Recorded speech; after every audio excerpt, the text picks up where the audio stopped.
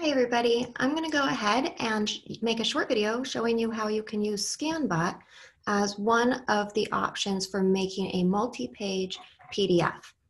So I'm going to use the cursor on the screen to kind of point to where I'm going to touch my phone, but what you're seeing here is my iPhone, and it also works on Android devices. So if I go to Scanbot, I'm going to open it up,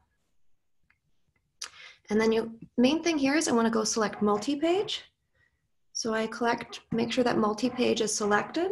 I can then go ahead and it'll automatically scan the first page once it checks the edges of the pages.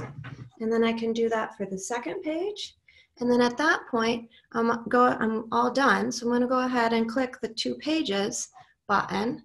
And then you can see that I have 2 out of 2 pages that are done. And so at this point, now I'm all set.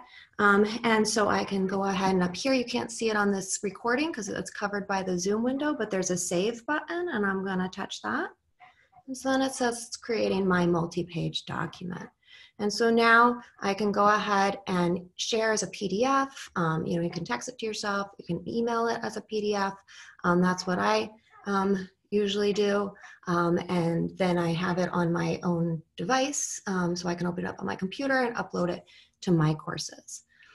Let me know if you have any questions. Hopefully this was straightforward. Other students have also had luck doing the similar thing with CAM Scanner, CAMSCANNER, and that also makes one single multi-page PDF document.